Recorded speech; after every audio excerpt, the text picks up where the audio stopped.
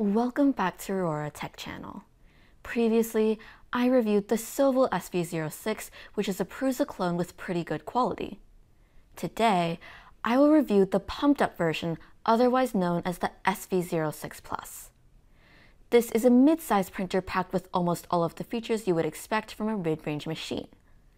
Let's take a quick look at the features. It comes with a 300 by 300 by 340 print volume, and the motion system uses linear rods on the X, Y, and dual Z axes. There are no leveling knobs underneath the bed, and it uses an inductive sensor for auto bed leveling. It also uses an all-metal planetary direct extruder, a PI print surface, a 32-bit board, and silent stepper drivers. When you take a closer look at this machine, you can see that it's not just a pumped-up version of the SV06. There have actually been a lot of other new upgrades. Let's take a look at the differences between the two machines. Other than a larger print volume, the Plus version features a touch screen, while the SV06 comes with an LCD screen. Additionally, the Plus version has an isolated heated bed and a 450-watt PSU compared to the 300-watt one on the SV06. It also has a filament sensor and a spinnable spool holder, which provides smoother filament feeding. The heater block has been changed to a Volcano-style one, and there's also a Volcano-style thread MK8 nozzle, and I will talk more about this later. Since the Z-axis lead screws are longer, two bearings have been added to secure them at the top. The linear rods have also been upgraded from 8mm to 10mm on the X, Y, and Z axis, making the printer more sturdy. The cable loom of the heated bed cable has also been changed from a rubber tube to a more standard version seen in most other 3D printers. This covers all the differences that I can see so far between the two machines. I would like to thank Sovol for sending me this machine to review, and with that, let's get started. Putting this printer together is easy. This should take less than 10 minutes. After the assembly is done, the first thing we want to do is synchronize the Z-axes. I will start by entering the leveling menu, and the printer will home itself. After that, select Auto Z-Align, and it will move all the way to the top and let the gantry level itself by bumping into the blocks at the top. It will then do another round of auto homing and move down. We can now set the Z offset.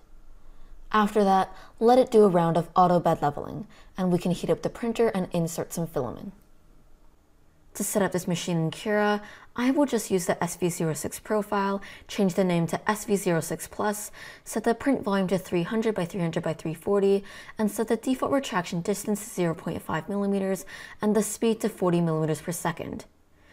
This is one of the shortest retraction distances that I've ever tested, but let's just start with a 3D Benchy and see how it works. The estimated print time is 1 hour and 30 minutes.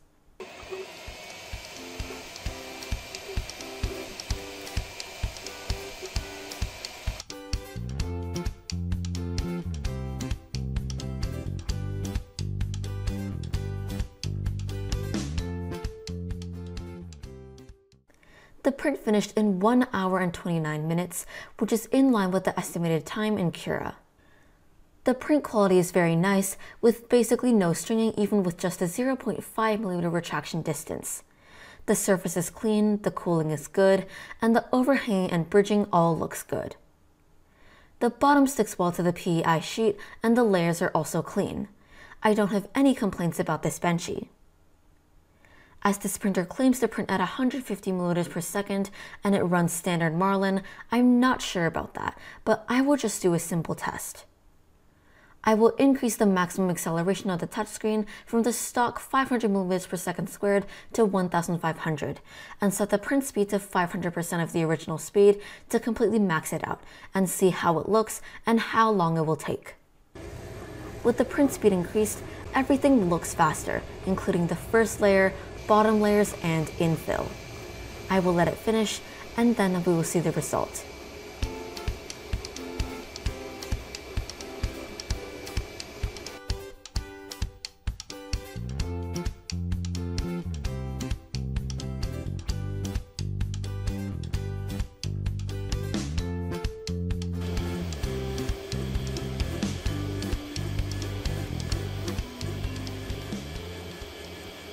It ended up taking 1 hour and 3 minutes for a 1 hour Benchy.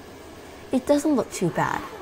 As this printer is only using Marlin firmware without input shaping, the surface has quite a lot of ringing when printing at higher speeds, but the extruder, hot end, and part cooling fan can keep up with the speed, so there are no extrusion or cooling issues.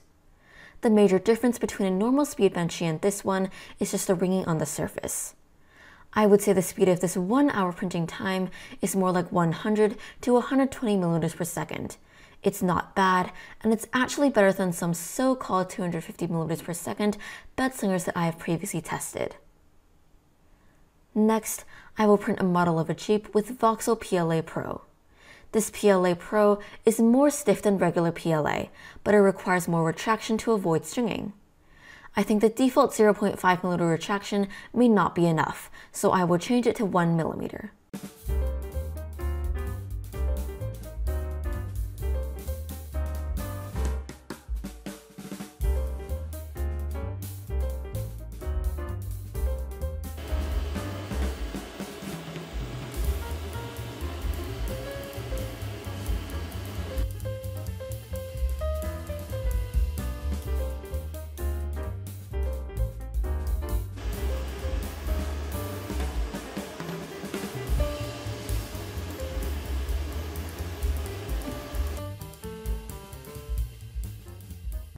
The result is not too bad, but there is a tiny bit of stringing and some missing spots on the wheels.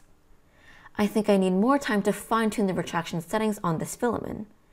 Overall, the print looks alright and the wheels can move freely. After that, I will switch back to Area 1 PLA and print a pen holder. This model requires a lot of retraction, so I will use the default 0.5mm retraction setting and see if this can avoid stringing.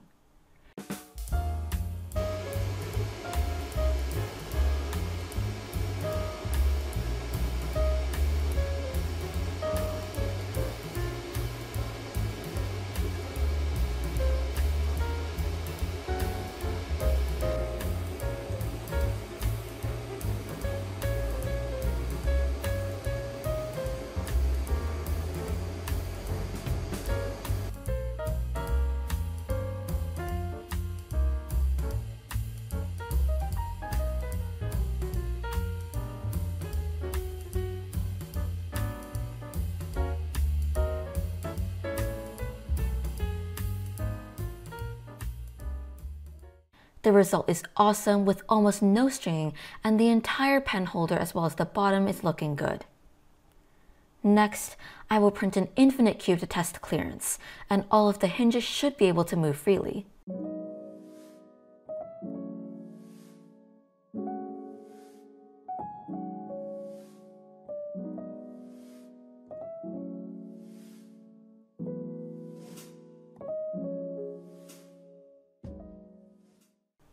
The result is okay, with all of the hinges moving smoothly.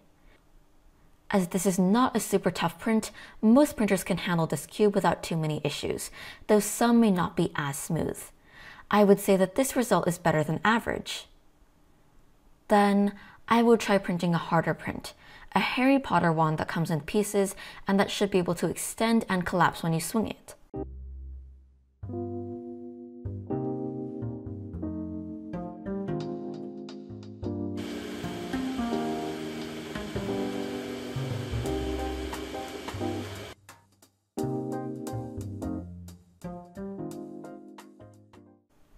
It ended up working okay, but the front of the wand cannot extend all the way out. However, you can still play with it. After that, I will print an ABS crate.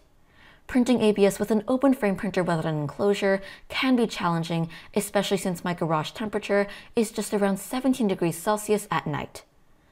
I will apply some Elmer's Craft Bond extra strength glue to the bed, but the corners still warp due to the cold ambient temperature. Additionally, the layers also cracked a bit. When printing ABS, an open frame printer just can't compare to a fully enclosed printer.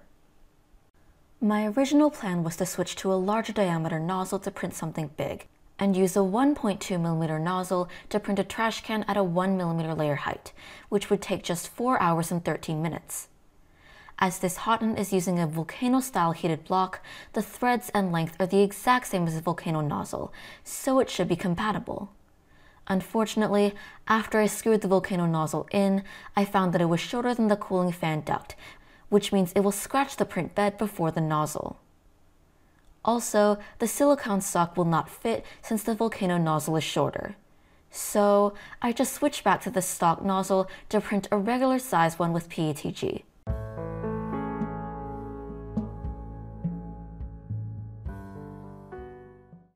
It finished without issues and the layers look good, but since this extruder and heated block are both so good, I should be able to push them harder if they didn't use such a weird nozzle.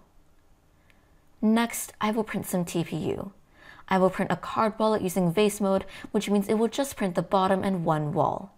Since the extruder is strong, it won't be a problem to print something so thin with TPU. The wallet is super soft and I can fit about 20 cards inside. Finally, I would like to print some engineering-grade materials. Since the printer only comes with 2 brass nozzles and I couldn't find hardened steel nozzles for this printer, I will print with polycarbonate instead of nylon carbon fiber. I will make an adapter plate for the SV05 since I want to put a Creality Sprite Extruder Pro on it. Polycarbonate requires 280 to 300 degrees Celsius and is a non-abrasive filament that can be printed with a regular brass nozzle. The brackets stuck well to the glue without any issues. While the top surface is not as smooth, it is fully functional, and I have successfully transformed this from an SV05 to a sort of Ender 5S1. Okay, let's talk about the pros and cons of this printer, starting with the pros. 1. The new planetary extruder works very well, and with the larger volcano-style heated block, it works even better than it did on the SV06. This combination can melt filament really quickly. 2. The motion system has also been upgraded from having 8mm linear rods to having 10mm rods on all axes. So, when I manually boost the speed and acceleration to print an hour-long Benchy, the result is not bad, especially considering that the machine only runs Marlin firmware without input shaper. 3. The Z-Align feature works well on this new firmware, just like the Prusa i3 machine. It moves all the way up to synchronize the dual Z axis, and I no longer have the inconsistency issue that I experienced with the SV06's original firmware when working with auto bed leveling. This feature, as well as the auto bed leveling, works great on the SV06 Plus. 4. The UI of the color touchscreen is also well designed in terms of features and menu structure. The dark theme is now the default theme, and although they still have a light theme that I personally don't really like, it is now just an extra option for someone who may prefer it. 5. The machine has a 450-watt power supply, which is better than most budget mid-size printers with 350 or 360-watt power supplies. It can heat everything up within a reasonable time frame. Now for the cons. 1. The nozzle. As this printer uses a volcano-style heated block, why not use their standard version including the volcano nozzle? Making this volcano thread and length with an MK8 head is strange, as this means I can't use my existing volcano-style nozzles with larger diameters or those hardened steel nozzles that can print nylon carbon fiber and other abrasive filament. Even though the major selling point of this printer is its all-metal hot end with a 300 degrees Celsius printing temperature, it didn't come with a hardened steel nozzle or larger diameter nozzles. The worst part is that you can't find them anywhere, even on Sovol's website. I can't see any benefits that come from using these nozzles over the standard volcano ones. So, it's my suggestion to Sovol to redesign the fan duct, have an STL file available for downloading and printing, and make it compatible with the standard volcano nozzle, which is cheap and easy to buy. 2. The micro SD card. As Sovol is no longer using Creality's motherboard and has their own design, I don't think they should keep using the micro SD card slot and should instead use a USB Type-A connector for USB drives or at least use a full-size SD card.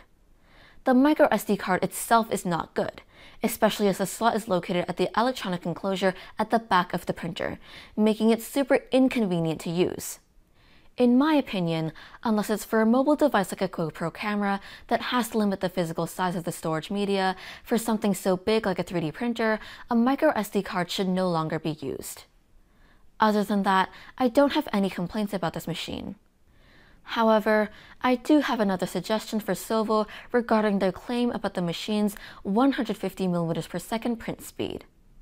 After increasing the acceleration to 1,500 mm per second squared and increasing the print speed to 500%, I was able to print a 1-hour Benchy at around 100 to 120 mm per second with reasonable results. To further boost the speed to 150 mm per second and above, Sovol can make the Clipper firmware and printer.cfg config file available for downloading. This would enable the use of a Sonic pad, speeder pad, or a Bigtree Tech CV1 board to run Clipper.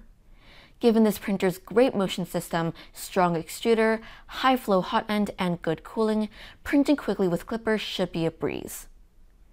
In conclusion, the Sovol SV06 Plus offers an incredible value for a price of just $350. I would even go so far as to say that it's one of the best budget mid-size printers currently in the market. We recently added a new page on our website, auroratechchannel.com, where we list our favorite machines of all time. For now, we'll just be starting with 3D printers. Instead of recommending every machine that we review, we will only recommend the best in every category. Currently, the title of the best budget mid-size printer is held by the Elegoo Neptune Plus, but I may consider replacing it with the SV06 Plus if Sovol can create a new fan.stl file and a silicon stock that allows for the use of regular Volcano nozzles. Our list will likely be regularly updated as we review new machines weekly.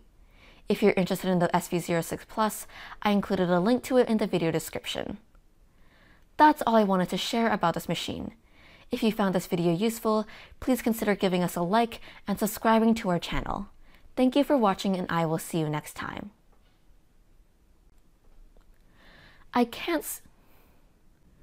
After increasing the acceleration to 100, the nozzle, as this okay, let's